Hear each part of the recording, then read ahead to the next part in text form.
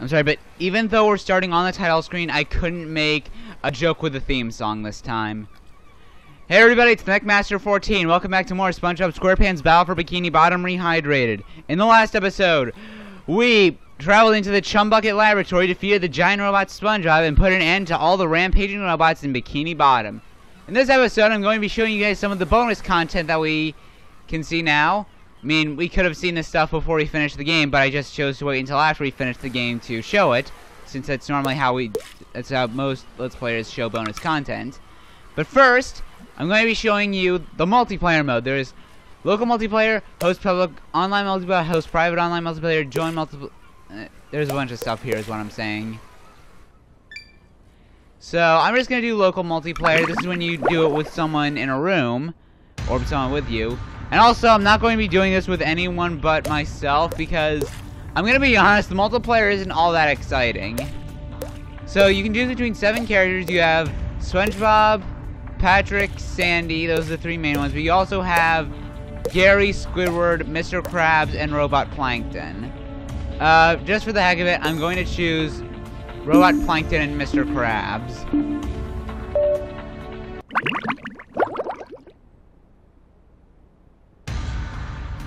So starting things off before we actually get going, each character has 2 main attacking abilities. They can do their normal attack, which is the that would be the Y button if you're playing on the Switch, and they also have a pounding attack, which is the B button. And each character has a different attack. Like Mr. Krabs here, he actually uses the sword for a standard attack, and he just does a butt bounce with his grounding attack. So anyways, to get this started, both players have to get on this platform.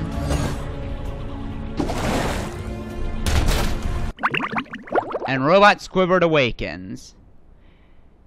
And when I first saw that Robot Squidward was actually in this game, I was hoping it would be outside of just multiplayer, but no.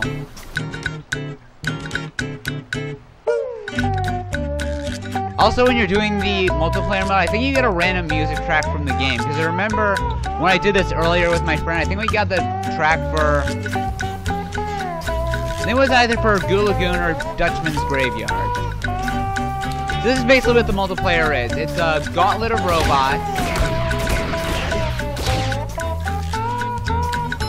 And you just have to go across each island. So...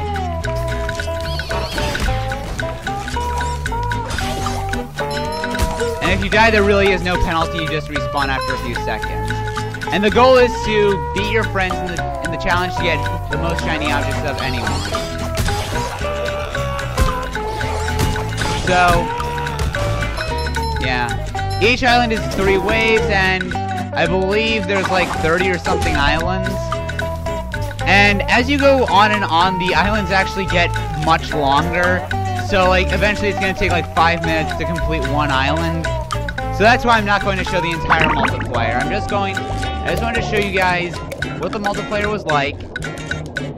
And that's basically what it's like. It's just a robot gauntlet that gets harder with each wave, and you just have to compete with your friend to get the most shiny objects. Now I'm actually going to switch my controllers because I actually had to... switch up my controllers, like, as you just saw. Why is this not working? Alright, there we go. I had to switch up my controllers to, like, just 1 Joy-Con to control for the multiplayer, because that's how it works on the Switch. Which is fine in the context of just the Switch, because... or just the multiplayer, because in the multiplayer mode, you just have to move, jump, and use your 2 attacks. By the way, there are no, like, super, like, Bubble Bash attacks where you shoot up into the air, or, Bubble Bowls or anything like that. It's just the standard attacks. Also, I hate how long the loading screen still takes. Anyways, in here, oh, we actually were right in front of it.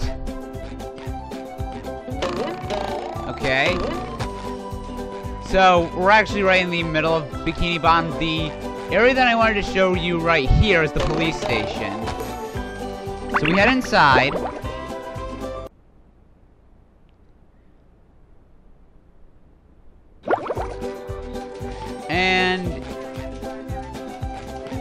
Okay, apparently there aren't any shiny objects here, but we can annoy this fish.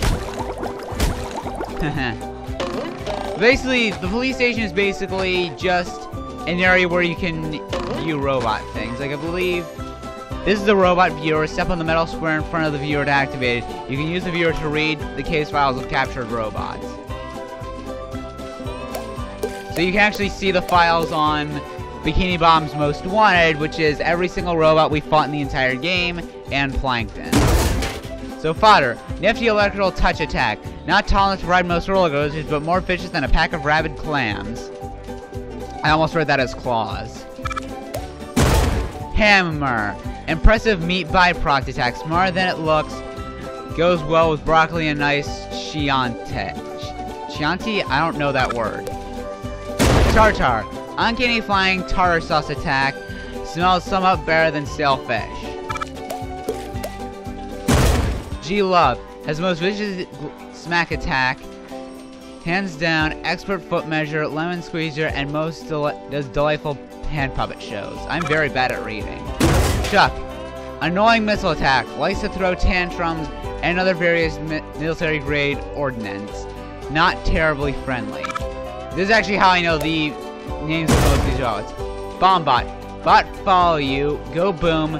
This is just the bot to get for the friend you like the least. Friend you like the least. I'm not gonna go over all these names because they're actually quite long, so I'll just pop them up for a quick second so you can pause and read them. And by the way, this is actually how I know the official names of most of these robots. Yeah, this one has a dumb name, the Bzzzt Bot. Lemon scented gamma ray attack, somewhat unpredictable, borrows money without returning it, blasts things at random. Borrows money without returning it, that's just unforgivable. Jump Bot, Arf, Arf Dog, and Plankton has a funny description. Plankton is the finest model citizen I know. He likes helping people, sing, hacking computers, never mind that last bit. Plankton's the best. I don't know if any of these descriptions were updated from the previous version, but I do know for a fact that Plankton's was changed. And hey look, they have a screenshot from the show on the wall. And you may think that the only other area that we need to visit now is the movie theater because, well, that's one of the areas I visited in the bonus episode for the original version of this Let's Play. But we're actually not going to be doing that, and here's why. Well, I'll show you why when the can actually load.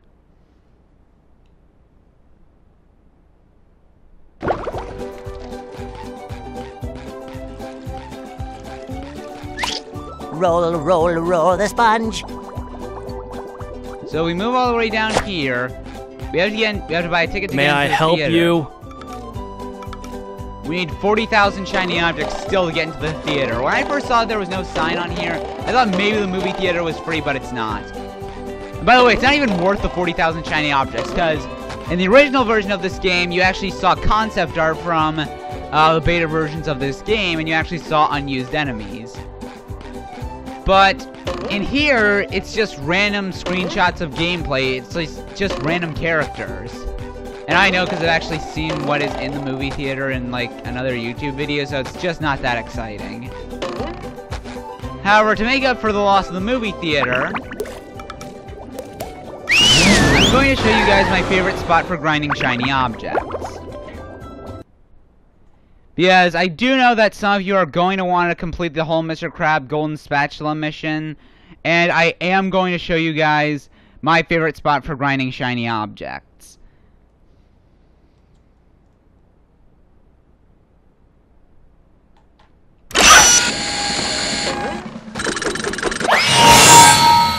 The first thing we have to do is actually get to the top of the castle. I mean, I guess you could have gone into the Goo Lagoon Cave mission and then just went back from there.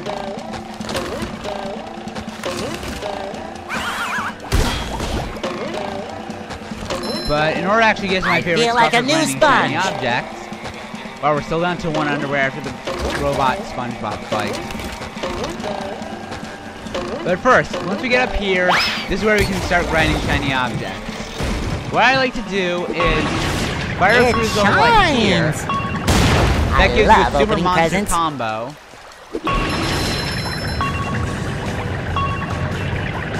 You go up here, destroy this large group of tikis. Then go over here again and destroy this large group of tikis. I mean, look, we got like 1,000 shiny objects from that alone. So yeah, that's my favorite spot for grinding shiny objects. You can just keep jumping off and respawning here if you get the checkpoint. But yeah, that is all that I wanted to. That's all that I wanted to show for the bonus video.